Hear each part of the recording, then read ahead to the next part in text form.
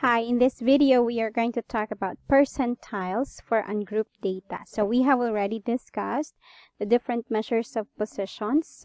We call them fractiles. First, we discussed the quartile, the decile, and right now, percentiles naman tayo.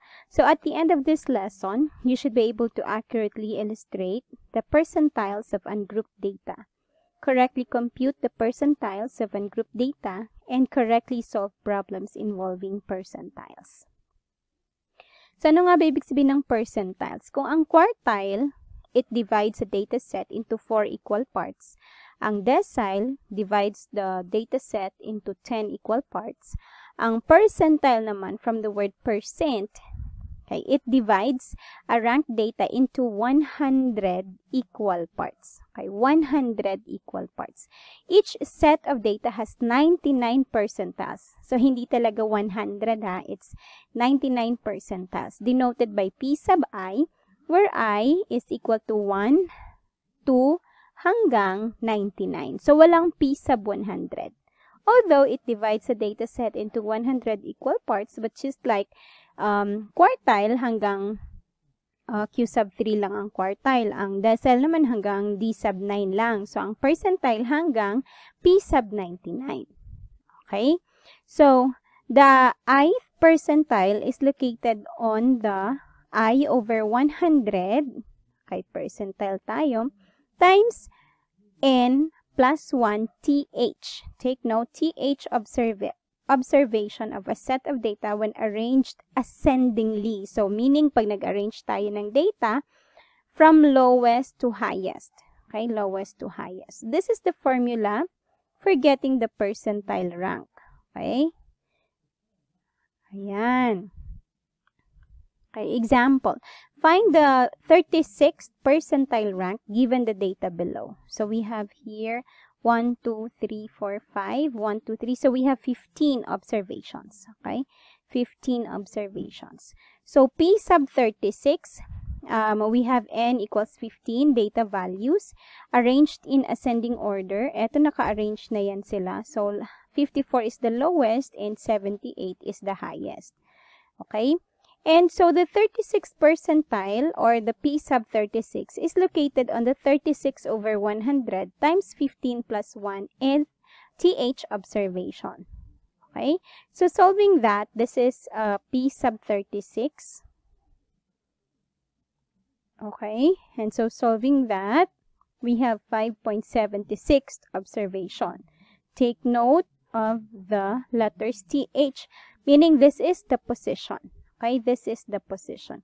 Now, take note that we have here 0.76. Ma'am, saan banda yung 0.76? Meaning, 5.76, it's between the 5th and the 6th observation. So, 1, 2, 3, 4, 5. It's between 61 and 62. Okay, 5.76. So, in this case, we are going to use linear interpolation. Okay? Linear interpolation. Paano ba yan? Interpolation. Alright. So, paano yung linear interpolation? So, P sub 36 is actually equal to 5.76 observation. And that is the 5th observation, okay, plus 0.76 times, it's between 5th and 6th. So, the 6th observation minus the 5th observation. And so, what is the 5th observation? Balik tayo dito. The 5th one is 61. So, this is 61 plus 0.76 times. Ang 6 natin, 62. So, that's 62 minus yung 5th is 61. 61. So, that's like 61 plus 0.76 times 62 minus 61, that's just 1. Okay, so it's 1 times 0.76, it's just 0.76. Okay, so the 36th percentile is 61.76. Okay, 61.76. Saan banda yan? Okay, 61.76, of course, between 61, kung 61, tapos 62, and then the 36th percentile rank is 61.76. So, dito siya banda. Okay. So, ito yung kalahati. So, it's somewhere here. Okay. So, 61.76 is the 36th percentile rank. So, meaning to say, 36% of the observations, 36% of the observation are below 61.76. So, ano yung 36% ng observation? Meaning to say, eto sila. Okay? Eto yung 36% ng observation. Alright, so again, we call that linear interpolation. Let's try this. Example number 1. Given a set of data with 999 observations, where does P sub 12 lie? Okay? Out of 999 observations, alin doon yung nasa 12th percentile rank? Okay? Alin daw doon? Right?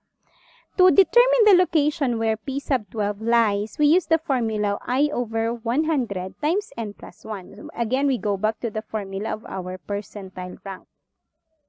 And so, substituting, we have P sub 12. So, 12 over 100 times 999 plus 1. So, that becomes 1,000. Ano? 1,000. And so, 12 over 100 times 1,000, that gives you 120. So, therefore, P sub 12 lies on the 120th observation. So, yung ika 120th observation, yun ang 12th percentile rank. Okay, another example. Determine P sub 20 in the set of data below. So, determine the 20th percentile rank. Eto, hindi pa naka-arrange. Okay, hindi pa naka-arrange. Take note, when you want to determine the percentile rank, or the quartile rank, or the decile rank, you have to arrange the data set first in ascending order. So, meaning mauna tayo sa lowest. Okay? Arranging this, we have this arrangement of numbers. So, we have the lowest is 5 and the highest is 36.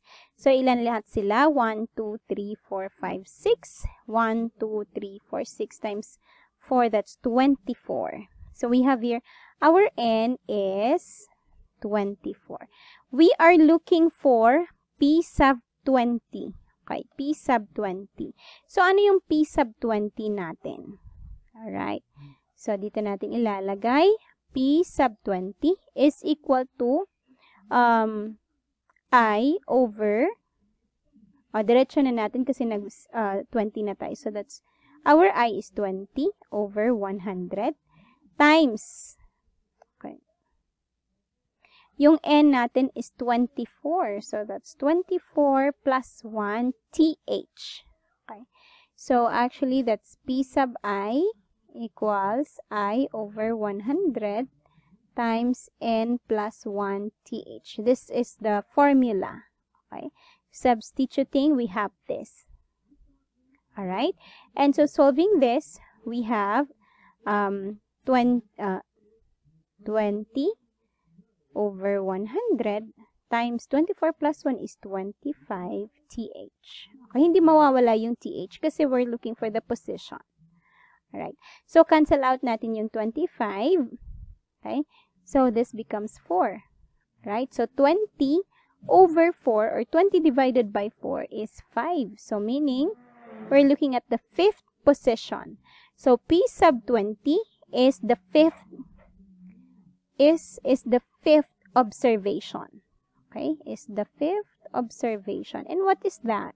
So, let's go back to our ranked data. So, 1, 2, 3, 4, 5. So, this is P sub 20 is equal to 10.